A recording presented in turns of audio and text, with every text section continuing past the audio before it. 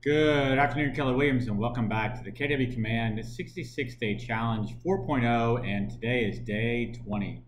So this video looks a little bit different than my typical video because I'm actually sharing my phone screen with you, and what I wanted to share with you today, it's going to be related to Command, trust me, but it'll make sense tomorrow when I tie it together. And yet today, I wanted to show you how to easily scan documents from your iPhone.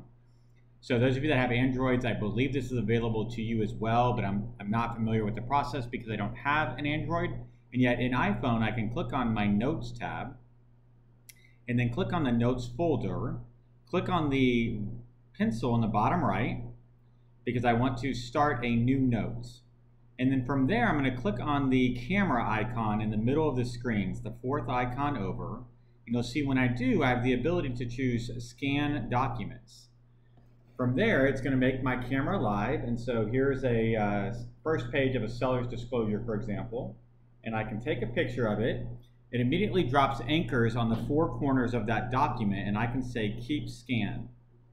I can do the next page if I wanted to, so if this was a multi-page document, I could take a picture of that one and then keep the scan, right? And I could go through, if this was a 10-page document, 7-page document, whatever it might have been, and take pictures of all the pages. It'll put it together in one document, as you can see on the screen.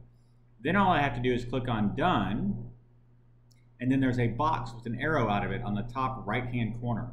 So I'm going to click on that box, and then I have the ability to send this off if I wanted to whoever I wanted to send it to. So I'm going to click on Mail, and then you'll see quickly and easily, in this case, I'm just going to send it to my own email so that you guys can see what that looks like.